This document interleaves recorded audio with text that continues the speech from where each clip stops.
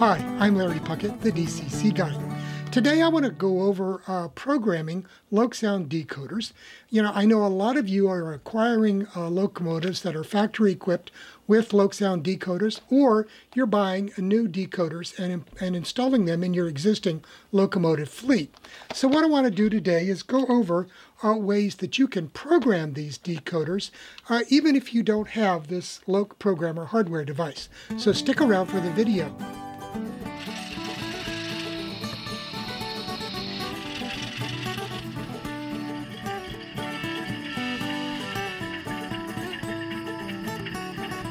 Now, one of the issues with LokSound decoders is that they can be a little bit difficult to program. And I'll be honest with you, probably the easiest way to do it is if you go ahead and invest $150 roughly to buy one of these LokProgrammers and use the Windows compatible software that you can download for free off of the LokSound website. The main limitation of going that route, though, is this can only be used to program LokSound decoders. So wouldn't it be great if there were a way that you could program your LokSound decoders just as quickly and easily using DecoderPro? So that's what I want to talk about today. How can you use the LokProgrammer software even if you don't have the hardware interface like this one here? Now, before we get into how to do that, though, let me cover a couple of things about new LokSound decoders, because there are some limitations that you need to know about. First of all, when you buy one of these, they don't come with the actual sound projects on them. That is something that has to be uploaded, and it's done using the LokProgrammer hardware interface. You have to have this to load it into your decoder. Now, the good thing is most of the dealers that I have dealt with in the past are more than happy to go ahead and load the sound project that you want if you ask them at the time of purchase. Okay? It doesn't do any good for you to get the decoder and then find out, oh, it doesn't have the sound file I need, and then have to arrange to send it back and all of those kind of things. Plus, there might be some dealers out there that I don't know who aren't equipped to upload those files for you. I do know that Streamline Backshop will do it, and all you have to do is go to the LokSound website, look up the available sound projects. Say you want a 244 prime mover for your RS3, it's right there. You can download it, and you can find out the number for it so that you can tell the dealer exactly what you want loaded in your new decoder before you have it shipped to you. Now, for you guys in the UK, most of the sound projects in the UK and a lot in mainland Europe are produced by individuals, individual companies, and they are proprietary. So, if you want a steam locomotive sound project for the Great Western Railway, say an 060 or a 260 or whatever, you have to go to one of those companies like You Choose or Coastal DCC or some of the others, and they will sell you a decoder with those sound files on it. We're lucky here in the U.S. that in order to promote LokSound decoders, Matt Herman, who is the head of the ESU, or LokSound USA operation, has gone out and just collected tons of sound project files and created a lot of different sound projects for locomotives in North America. And, those are free to be downloaded and installed. But, as I say, you need the LokProgrammer hardware and software to do that, unless you ask your dealer to do it for you up front. Now, after you receive the decoder and install it in your locomotive, or if you have purchased a locomotive that comes with a LokSound decoder, then how do you go about doing the programming? Well, there is one option for you. Obviously, as I say, you can purchase the LokProgrammer. And if you're going to have a large fleet of LokSound equipped locomotives, that probably is your best bet. Go ahead and buy this because it is very well equipped in order to do the programming of LokSound decoders. However, if you've got a mixed fleet, like most people do, you might not want to invest $150 in the LokProgrammer itself. So what are some of the other options available to you? Well, what I typically do is I take and download the sound file into the LokProgrammer program on my Windows laptop. And then there is a way to transfer all of those CV values that come with it already pre-programmed to the DecoderPro software. And that's what I'm going to show you how to do today, because it will make things a lot easier. Because without even having the LokSound programmer here, the LokProgrammer, you can use the LokSound LokProgrammer software that you can download for free, and you can make all the changes that you want to that sound file, save it, and then export a file that is compatible with DecoderPro. Then you can open DecoderPro, create a locomotive file, and then load those CV values into DecoderPro, and you're ready to go with doing the programming of that decoder-equipped locomotive without any problems at all. So that's what I'm going to show you how to do today. In order to do that, I've got to move over to my laptop, and I'll walk you through the whole process.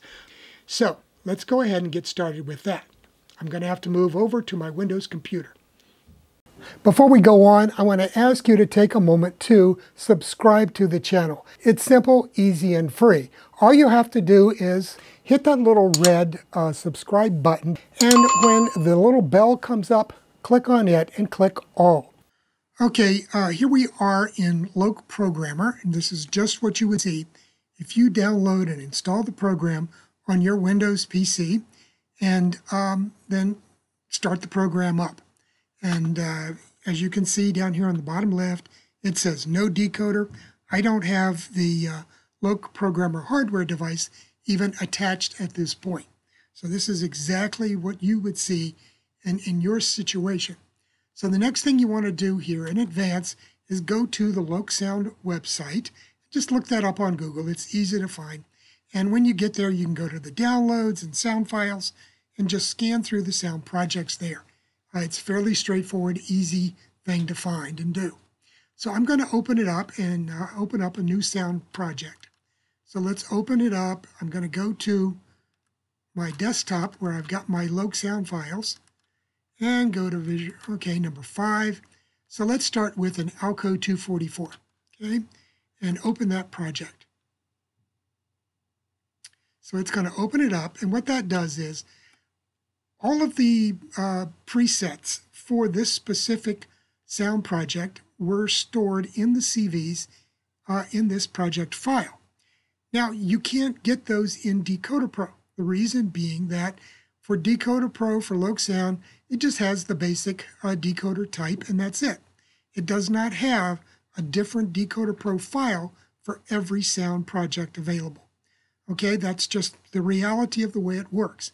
So the only way that you can get all of these CV presets for each sound project that you want to use into DecoderPro is to open the file first in the LokProgrammer, like I've done here, make any changes you want to make, and then save those new CV settings to a text file. And save that to on your computer somewhere. And then we'll open up DecoderPro, and I'll show you how to create a new file and load those CV settings into it. But let me just show you a few things right off here before we do that.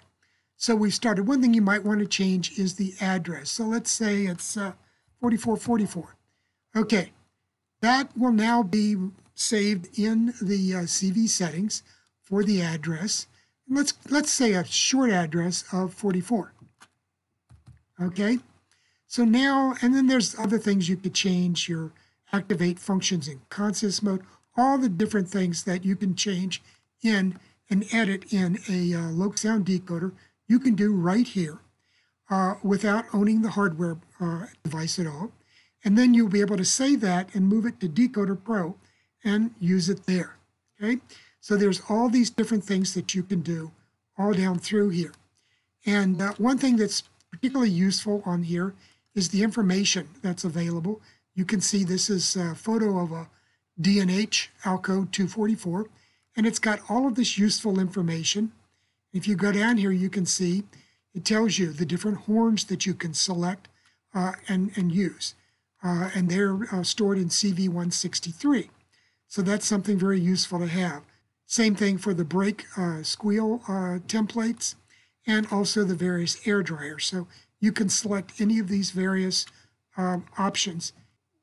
One thing you'll need to know is the various sound slot settings. So if you look here under sound slots, it has an identification for each sound slot used in this file. Now, sound slot 1 is the Alco 244 prime mover. The switcher horns are in 3. Sound slot 4 are the bell, and so on. Now, they've tried to standardize these sound slots as to what they are. However, there might be sound projects that use different sounds in different sound slots. And like I say, when you get it to DecoderPro, you do not have this text information here available. All it says is sound slot 1 and 2 and 3 and so on. And so in order to know which sound slot you need to edit in order to increase the volume or make other changes, you need this information right here. And I'm going to show you in a minute how you can save that as well.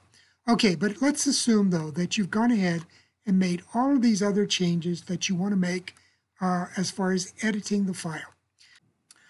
Okay, now, one thing you want to do after you've made changes in the file, before you close it and save it as to the CV list, go ahead and save the file itself. Let's save it as Alco RS3 ESUX, okay? And that way it's available to you in the future when you want to go back and make some more editorial changes. Also, it goes ahead and it saves all of those changes that you've already made. So let's go ahead and save it. And I'm going to replace it because I did it earlier. So how do you get that into a format that you can save and read into DecoderPro? Well, go up here to Tools, and you see Export CV List.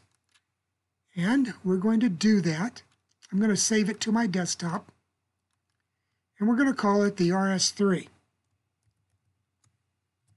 Okay, so it's going to be rs3.txt, and we'll save it. And I'm going to say replace the one that's there. Okay, so we'll go ahead and take a look at that in just a minute, because there's something else I want to show you before I leave before I leave LokProgrammer. Also up in this Tools area, there's a thing that says Save Bulletin. Now let me show you how this works. Okay, so I'm going to save Alco RS3 Bulletin, and we're going to save it to the desktop. Right here. Okay, and save. And we'll say, okay, and it's done. Now I'm going to go ahead and close LokProgrammer since we're done with it. RS3 and you can see it's got the address changed to 44 here in CV1. So we know that we got that taken care of. That's great.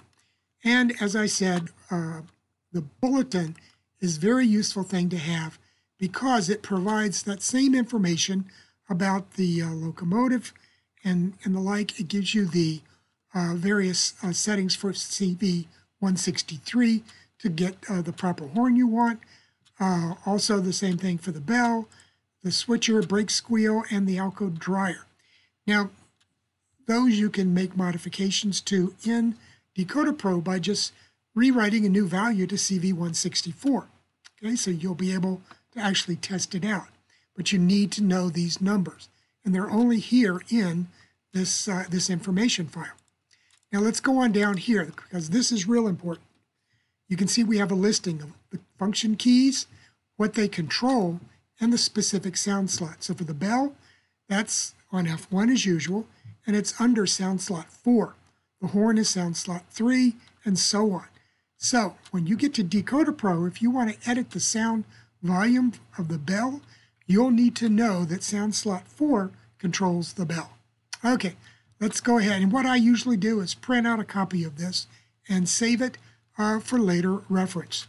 So I'm going to close this up, and we'll go ahead and I'll go ahead and start DecoderPro, and we'll take a look at that. Okay, here we are. I've opened DecoderPro. So let's create a new loco, and we move up to ESU and go down to LokSound 5, and we'll just say a 5 DCC. Okay, and we'll open the programmer. Okay, so here we have the new loco file that we've created, and we're going to call this our test RS3, and save that to the roster. Okay, so it's creating that file. Now we're going to go up here and go to import. And if you look here, one option is to import a LokProgrammer CV list file, which is what we want to do. So we open that up, and we're going to go directly to the desktop and find our test.txt file. And it's importing. You can see right here it says importing LokProgrammer CV list file, and it's done. So now if we go ahead and go to the basic information, you can see it's imported the file, and we've got an address of 44 for the short address that I showed you. Now, other things that you can change in here, let's look at the sound levels. Now, this is what I told you. You can see we've got sound slot volume 1, but it doesn't tell you what it is. So that's where you have to have those list of sound slots to refer to. So we know this is the prime mover, and what 4 was, I believe, the bell, 3 was the horn. So once you have that list, you can go through and make all these changes and edit these as you desire. So that's pretty much it. I'll add links to videos in the end screen programming LokSound files. So that way you can take a look at that. And I'll be doing more of these in the future. But for now, this is just a way for you to quickly and easily import your CV settings from LokProgrammer into DecoderPro so that you can go ahead and edit the sound file as you desire and, get the locomotive working the way you want. Well, I hope that gives you a head start on programming your new decoders using either the LokProgrammer hardware and software, or using the LokProgrammer software without the interface. It makes it a very straightforward operation to do that with DecoderPro once you know the tricks. So, if you have any questions, put them in the comments and I'll be happy to address them. Bye now.